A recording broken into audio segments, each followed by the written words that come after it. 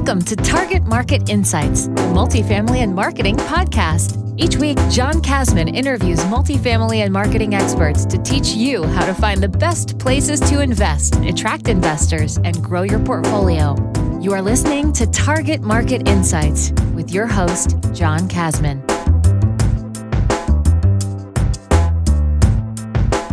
Welcome to Target Market Insights, the multifamily and marketing show.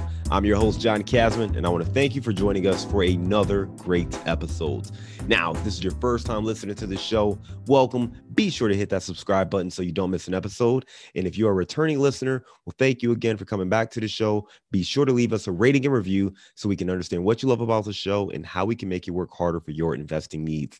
Today, we've got a good one. We're going to be talking to Zach Haptonstall.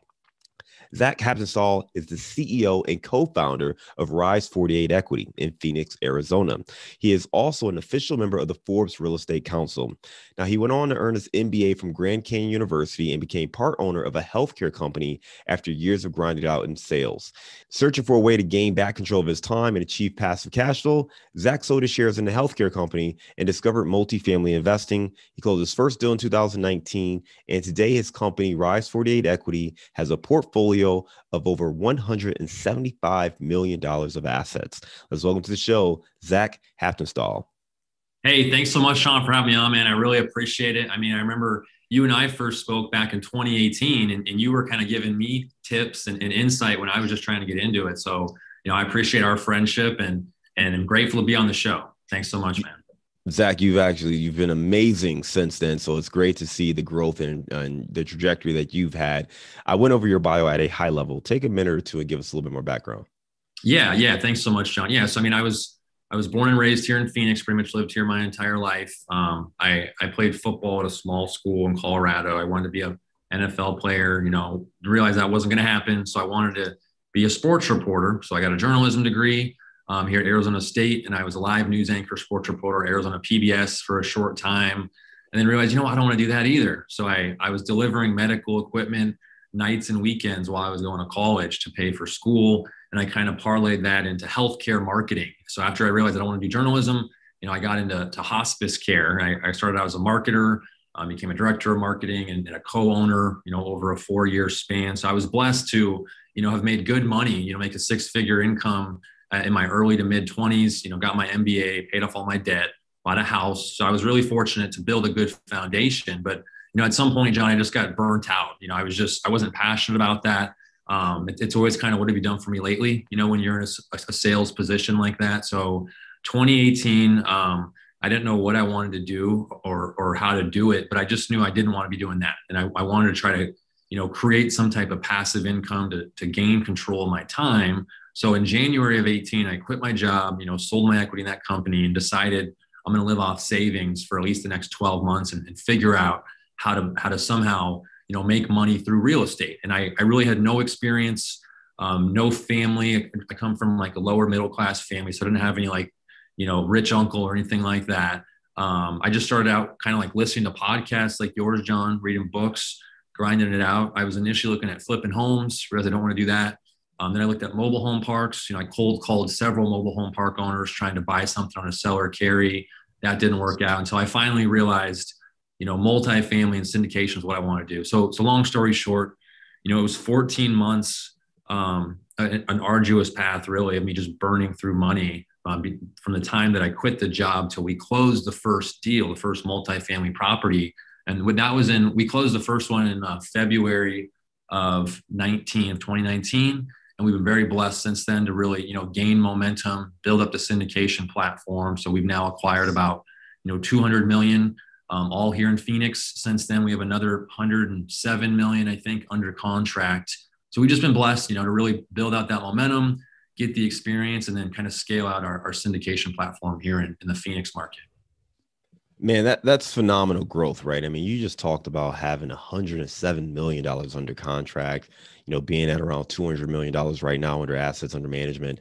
And really all this happening in the last, 2+ years. So from that moment, right, when you made that decision to leave the W-2, get out of the sales side and really lock in on real estate, you mentioned that it took 14 months before that first deal was done. Take me back to that time, because I can only imagine you're looking at your savings account, you're looking at the funds dwindling down. I think we started talking prior to that, right? During that time frame where you were looking, and That's I right. can only imagine the kind of pressure, right? So talk to me about that, right? What was it? What did you go through? And for someone who's looking for that first deal, that person who is listening to us talk right now, they're waiting on that first deal. What advice would you give them? Yeah, no, it's a great question, John. And you're right. I mean, when you and I first started talking, I had never even done a deal, and that's why I was appreciative of your time. I was looking up to you and appreciative of any of the tidbits you gave me at that time. And so, it was tough, man, because I went from having a healthy 6-figure base salary, and I was getting fat bonuses. I was making over 200K a year at that point with bonus and salary. So I was used to getting fat checks every 2 weeks, and I would wake up in the morning when I was doing the healthcare marketing, and I knew what I had to do, right? And I was, in all humility, I was elite in that industry. I was dominating that industry, but that was probably part of the reason I didn't feel challenged anymore. So, then I quit the job. I wake up every morning. I don't know what the hell I'm supposed to do that day. You know what I mean? Like, I don't know how to move the needle. Like, do I listen to a podcast? Do I read a book? Do I go reach out to some more brokers? Well, I just reached out to them last week. I don't want to bug them.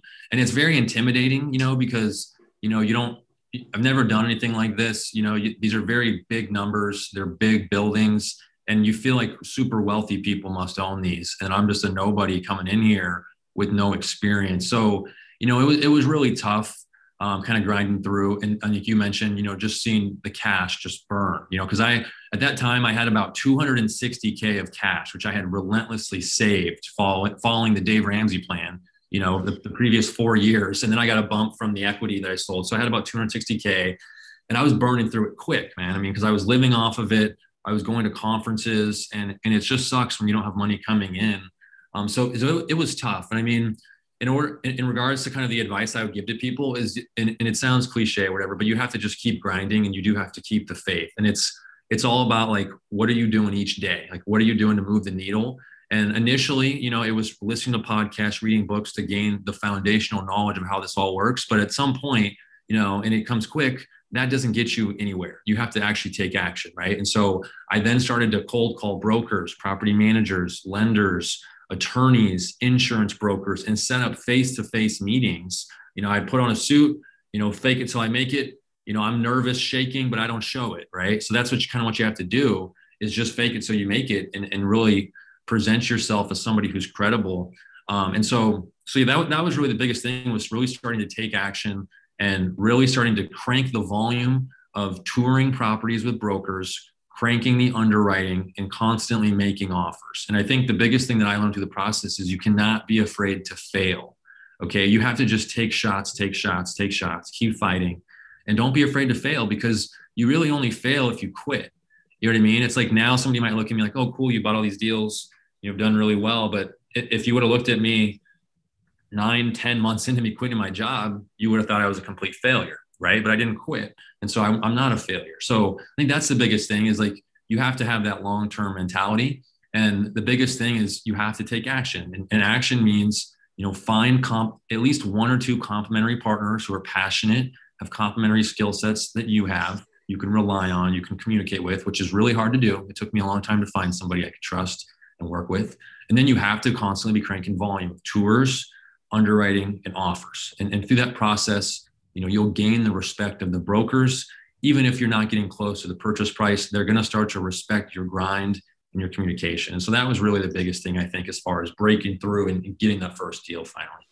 Yeah, man, I love what you just talked about, is like, not really being afraid to fail, taking action, and understanding that, listen, you've got to get your foundation. You got to understand the language, the lingo.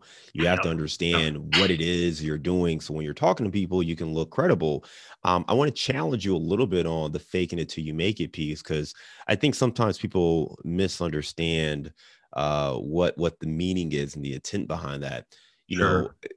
What I heard you say was, you took action, massive action, daily, touring properties, underwriting, making offers. If you're doing that constantly, you're going to get better and better and better. And if people see you taking this action, showing up every day, you're building credibility, even if you've never done a deal, right? If you've analyzed every deal I send, if you are touring multiple properties, you're going to get sharper and sharper and sharper. And at a certain point, even though you don't have a deal under your belt, you're actually going to be credible, you're going to be knowledgeable, and you're going to be in a position to take down a deal. So it's not faking it till you make it, in the sense of, misrepresenting your knowledge. Because I mean, listen, you'll get exposed if you're sitting down with a broker and they're asking questions. You have no idea how to talk the lingo. You'll get exposed, and that'll be that.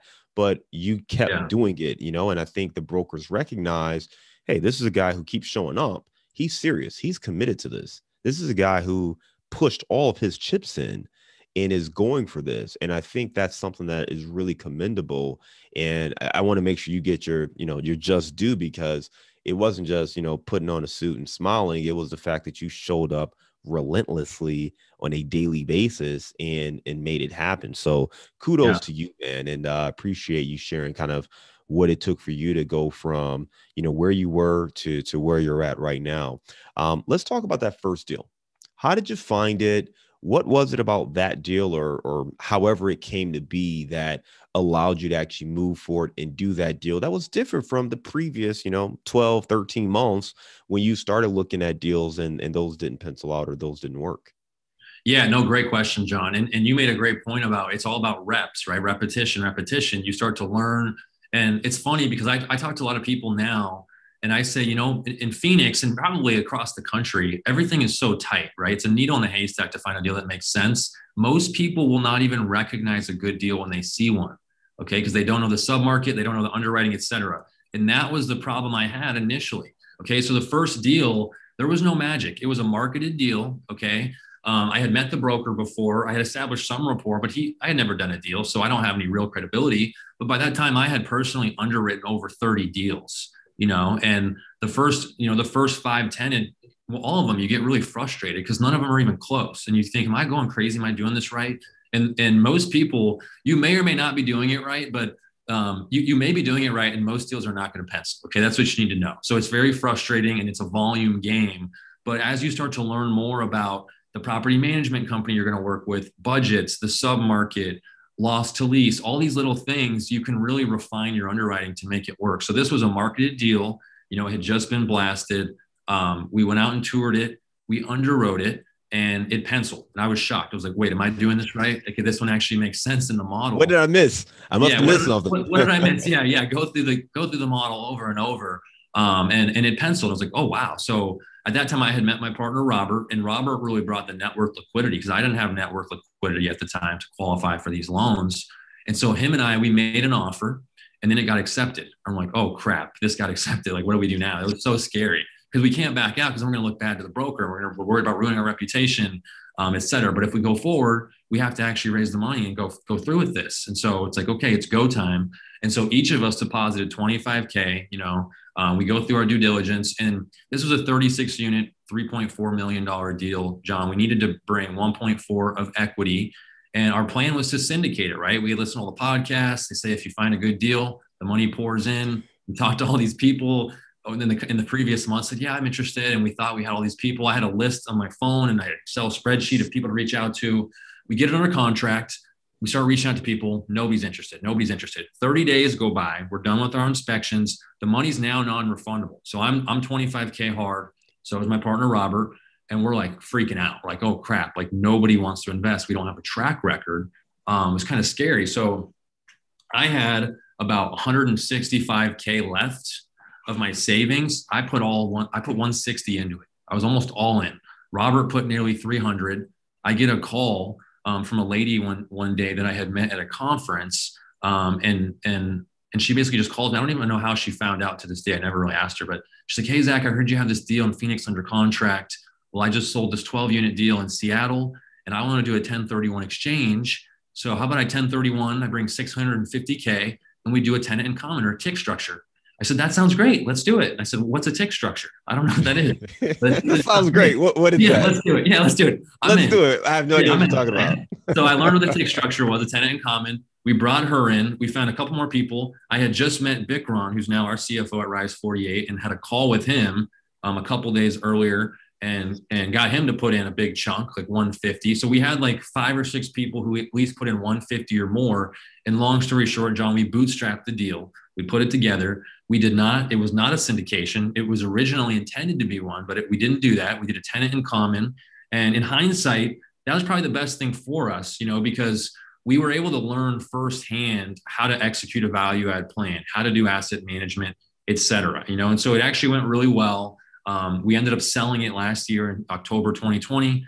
It was a 21-month hold. We almost 2x the money on a project level. So it was a really good deal for us, and really gave us a lot of confidence, experience, and momentum, going forward in the market. And that's kind of what helped us to really get on a string since then. So I love it, man. I mean, a lot of things there to take away. And, I love the fact that as I'm talking to you, like, I'm going to say humility, but I appreciate the forthright conversation about your journey, right? And just understanding like the challenges that you face. And it's tough. I mean, anytime you're raising money for your first deal and you don't have a track record, you can have all the conversations you want to have up until that point, right? The reality is when you have a live deal and now you have to go and ask for the hard commitment, and people, listen, people are nice in general, but when it's time to invest, if they got some trepidation, that's when it's going to come out. And you may have thought you had about $1 million lined up to do these deals, but when you get to that point where it's time to say, hey, we've got this deal, are you ready to invest?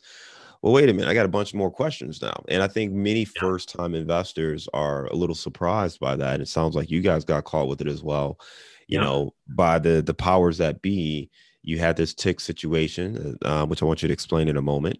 And then you were able to, get it from other investors, other folks who were committed. You pushed all in with your chips and you're able to make this deal work. So first of all, let's explain what a tenants in common actually means. When is it used? And then I want to talk about, kind of how you scale from there.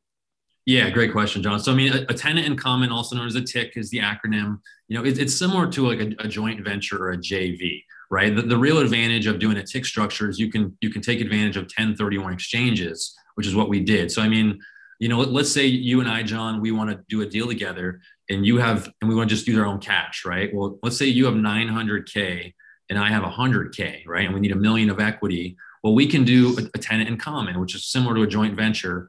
Where, for asset protection purposes, you're going to want to create an LLC to hold in your interest, right? So you'll create what's known as your TIC LLC or your tenant in common. So you'll be one tenant in common LLC owning the property directly. I'll have my tenant in common LLC owning the property directly as well.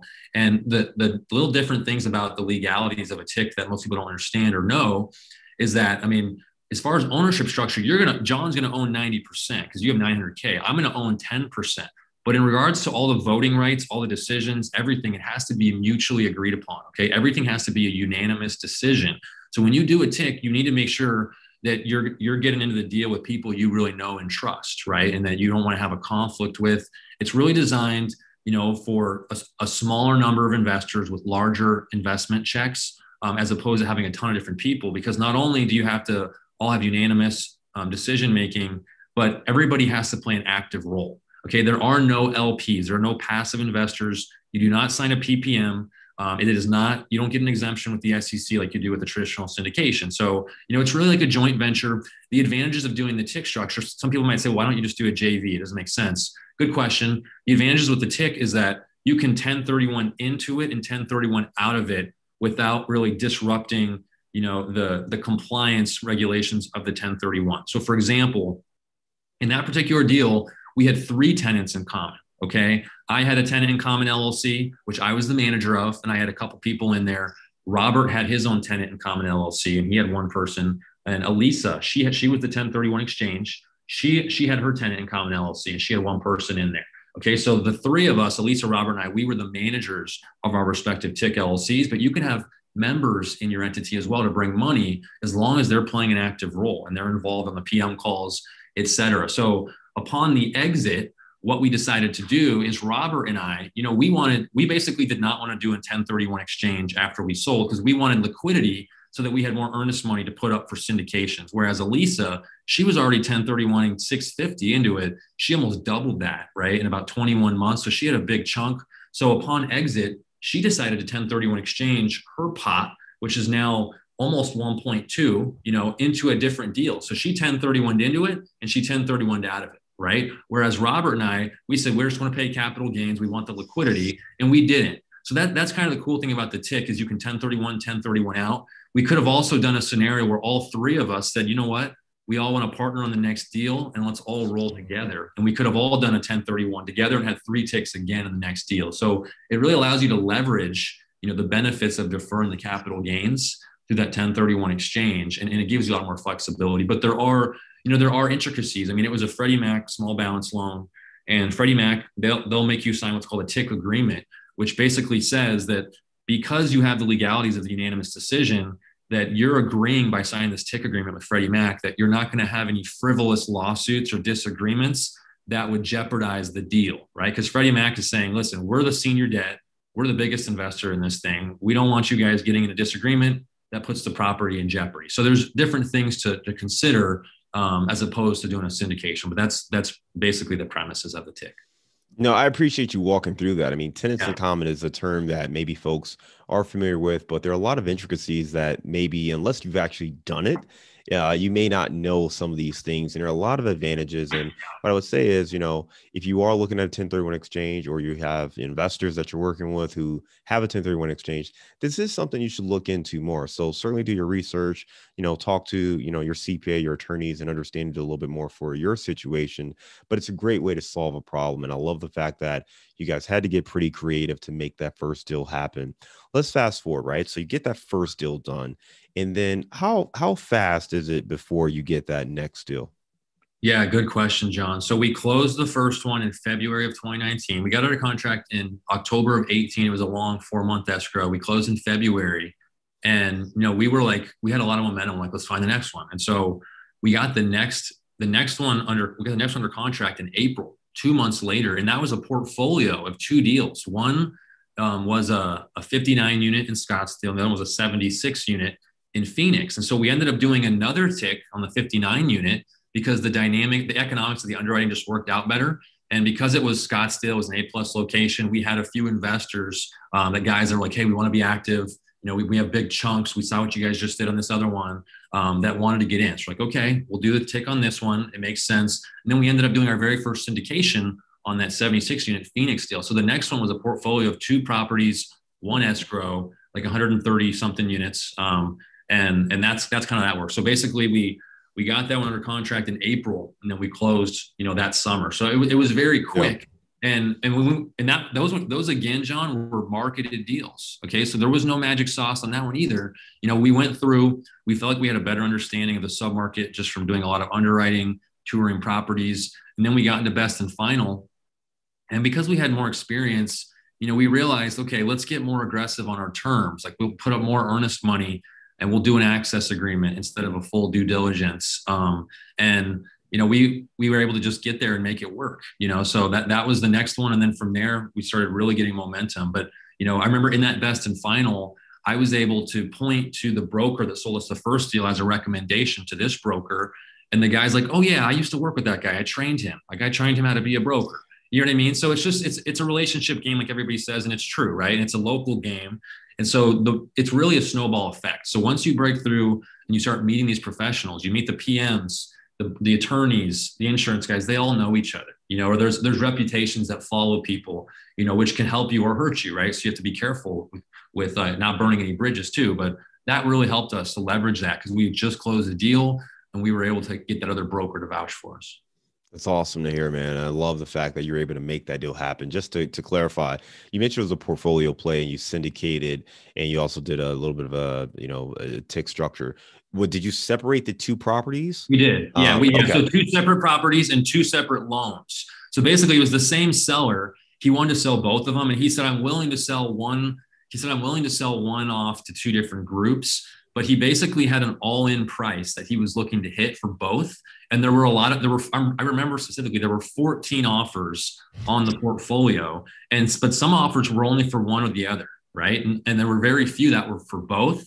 And even the ones that were for both, they couldn't get to the price he wanted. So we tried to underwrite them both as a syndication, but by changing the Scottsdale deal to a tick, we were able to push it a little bit to the price and make the deal work. and it was very conservative, and so those have both gone really well. The Scottsdale one is cash flowing like crazy. We just want to hold it long term. We'll probably refi it soon because there's a very few amount of us in an A+ location. The 76 unit we're actually listing for sale tomorrow. We're bringing it out to market.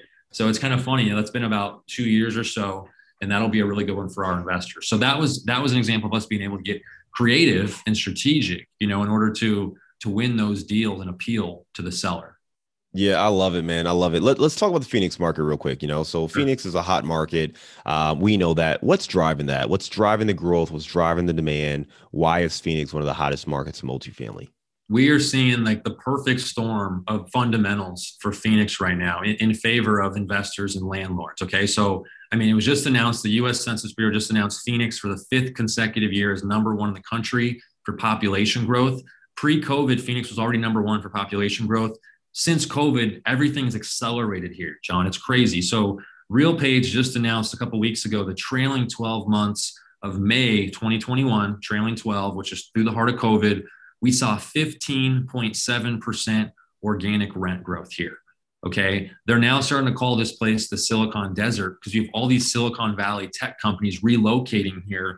Google, Apple, have already built huge manufacturing centers. Since 2017, Amazon has built 17 distribution centers and employed over 20,000 people just in the last few years. They're actively building more. You got Intel is building, they just announced a few months ago, they're building a $20 billion manufacturing plant. You've got Taiwan Semiconductor building a $35 billion manufacturing plant. So what we're seeing here, John, is there's literally not enough inventory of workforce housing for all the people that are coming here. And especially since COVID, we're seeing a huge surge of people coming predominantly from blue states like California, Washington State, New York, New Jersey. They're leaving a higher cost of living, higher tax environment, coming to Phoenix, which has a lower cost of living. And now we have the jobs that support it. I just read an article, the Milken Institute is saying that Phoenix is a top 10 market from 2020 to 2030 for new tech jobs. So we have all these new jobs. People are making, as much, if not more, than they were making before coming here. And it's just crazy. That's why we're seeing this tremendous growth. And this is my last little stat, and I'll stop spitting out stats. But the BEA, the Bureau of Economic Analysis, which is a U.S. federal agency, they just announced last year, Phoenix was #1 in the country for personal income growth, 8.4%, which is a powerful statistic for us because it shows that, these tenants can absorb these rental increases. And so, you look at some markets right now, like Dallas, for example, we look at a lot of different markets just from statistically, you already put out some data that showed like new supply versus absorption. Well, Dallas has a ton of new supply that's not being absorbed. Phoenix actually has more absorption than new supply. You know what I mean? So you've got people coming here, they're making really good money. They have a lower cost of living. There's not enough inventory for them for workforce housing. And that's why we're seeing such a surge here. And so, I was born and raised in Phoenix. I lived here my entire life. And I'm driving on the freeways some days, John, like at noon or 1 p.m., and everything is backed up. It's like rush hour. You know what I mean? It's like in the middle of the day. And we never had this before. It's insane. And so, there's just so many people coming here. There's a lot of good jobs. And all the fundamentals are really strong. So we think internally from a Phoenix that, long term, it's a very well insulated, and if not one of the most conservative markets in the country because the fundamentals are so strong. We think the velocity of this growth has to slow probably 24 to 36 months from now. Okay. Because at some point we're going to hit an affordability issue with rents. You can't just keep jacking up rents like this and not expect to see that regardless of job growth. So, we're saying internally, we really want to pound it the next 24, 36 months. And obviously within reason, right? The deals have to make sense and pass our conservative stress tests. And then we think the velocity may start to slow. We still think there will be consistent growth beyond that, but that's kind of what we're seeing here locally. And it's just been tremendous. So it's safe to say you like the market. Yeah, we're kind of fond of the market.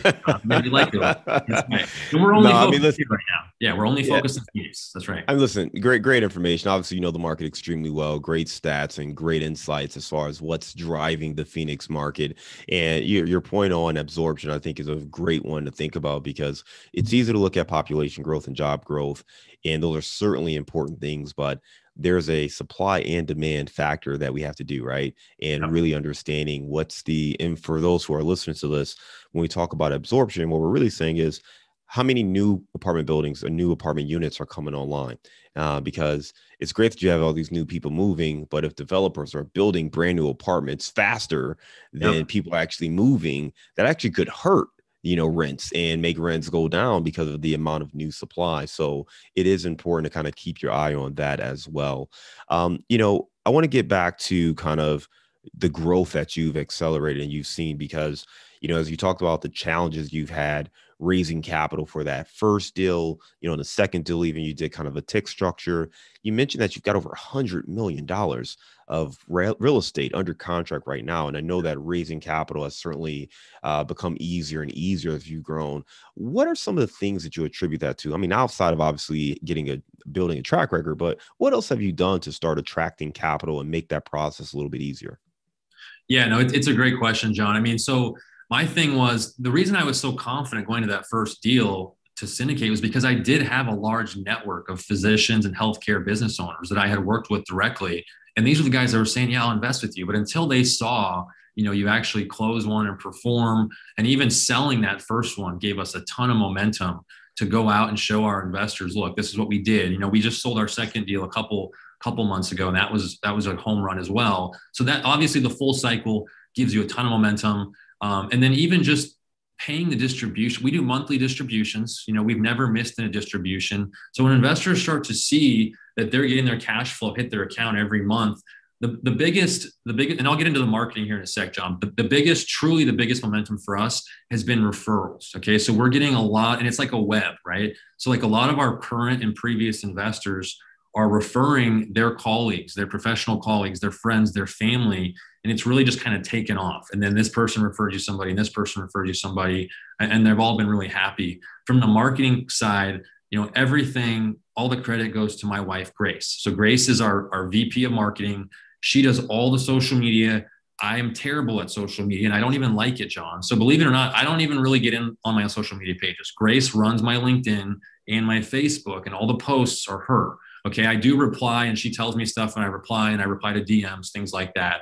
But basically, we've been able to really leverage like the branding and the marketing from a social media perspective. And it's tough because, we've worked now with a few different SEC attorneys over the years, and we're very sensitive of that and being very careful to be compliant, right? Because you cannot be soliciting deals and you can't be conditioning the market. So we always ask our SEC attorneys, and they're literally signing off on the posts that we do. And now we really know what's compliant. But, now that, especially this year, now that we started to buy more deals and we've really built out our infrastructure, we do all the construction management in-house now. We have a pretty built out infrastructure for asset management.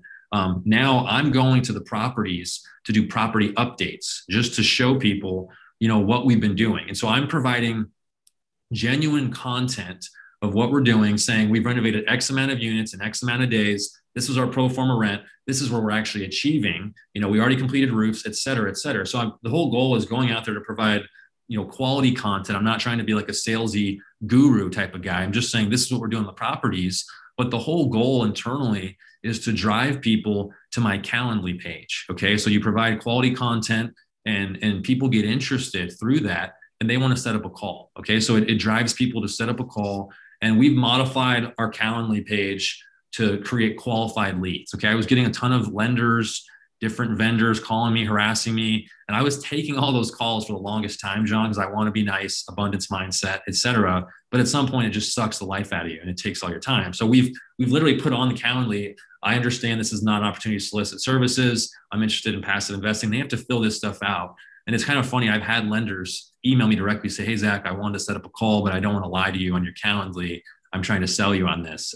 So anyways, it's giving us qualified leads so I can set up calls with people who are genuinely interested, reaching out to us, about talking. And so then I can vet them, establish that pre-existing substantive relationship, and then months down the road, they've seen more of our marketing, they've seen more of our email blasts, then they're interested, right? And that's kind of how it's been an organic thing. So between, the referrals, the marketing and setting up the calls, that's really been the biggest thing for us. I appreciate you sharing that. Zach, you've crushed it, man, over the last couple of years. I'm amazed at the growth you've had.